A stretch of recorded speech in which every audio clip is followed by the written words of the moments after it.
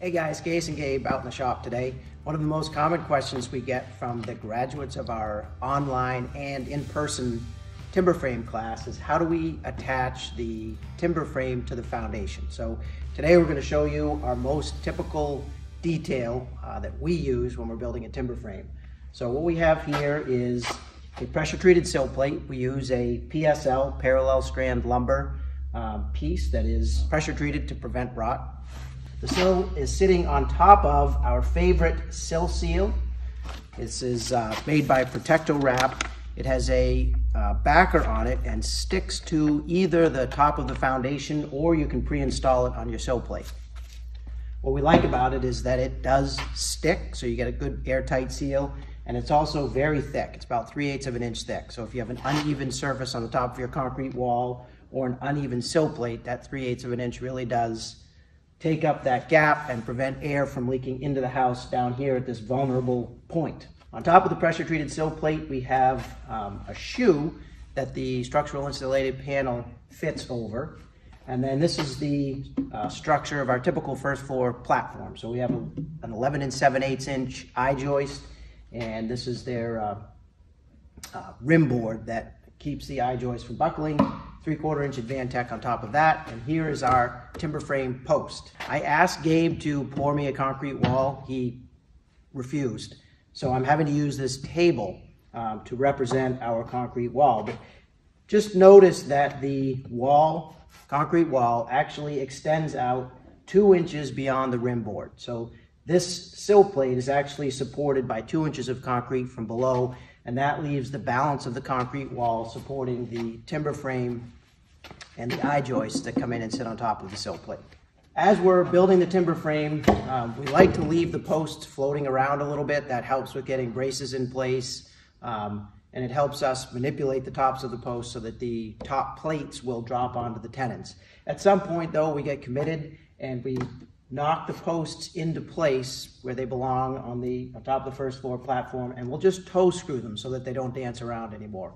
Ultimately, we're going to use the SIP to hold the timber frame to the first floor platform and to the sill plate. The sill plate is attached to the top of the concrete wall with either a cast in place J-bolt or Simpson's Titan HD, which is a unique screw that allows you to drill a hole in the concrete and then you actually drive the screw into the concrete. And they have gotten code approval for a 1-for-1 replacement with a 1/2 inch J-bolt. So either of those works very nicely. We like to use the Titan HD because it ensures that we get our hold downs exactly where they need to be on the concrete.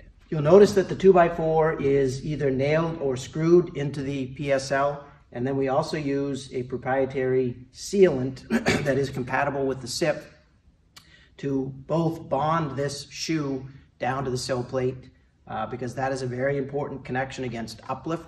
And the sealant also, again, just prevents air from migrating in down here at the base of the house, which is a notoriously leaky section. One of the first things we'll do once the timber frame is up and we're ready to start enclosing is hang gypsum. So I've got just a piece of 1/2 inch gypsum. We'll put these sheets in place either vertically or horizontally, depending on the spacing of the timbers. Obviously, we're trying to cover as many gypsum joints as possible behind the timbers. And we'll just hold them in place using roofing nails. So this is sort of an awkward operation at first. You want to put up just as much gypsum as you're going to cover with panel. You don't want to leave gypsum just sort of hanging out overnight. So we'll put up maybe 1 wall of gypsum and then we'll swing in the panels. So you'll notice with this SIP, the bottom 1.5 inch of foam is removed. That's so it can sit over the shoe.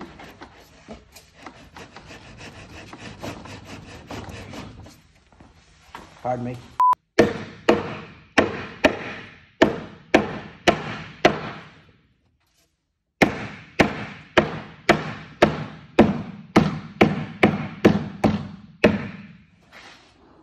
All right, you do want to make sure that the SIP is all the way down. We will install SIP screws through the SIP into the rim board and into the post. And all of those fasteners hold the post to the rim board, to the sill plate, to the foundation. And that's what keeps the building from tipping over when the wind blows and locks those posts into place.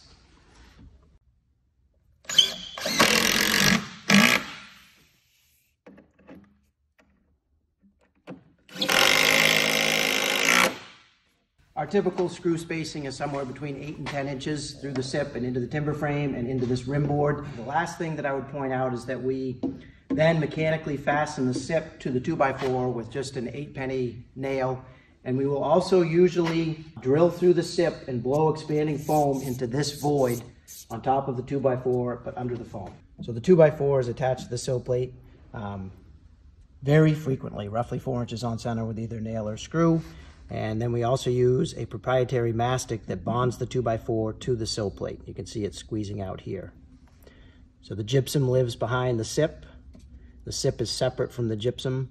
And notice that the foam is held back at the bottom of the SIP so that it can fit over the shoe. This is the sill seal that we really like.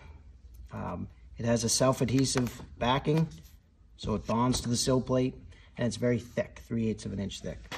The sill plate that we like to use is this PSL, parallel strand lumber. It is made from small strands cut from the tree. So the imperfections of a typical tree are engineered out of this product because those little strands are glued back together. And they are also individually pressure treated. So you have very good pressure treating that runs all the way through the timber. So here we are on the inside of the building.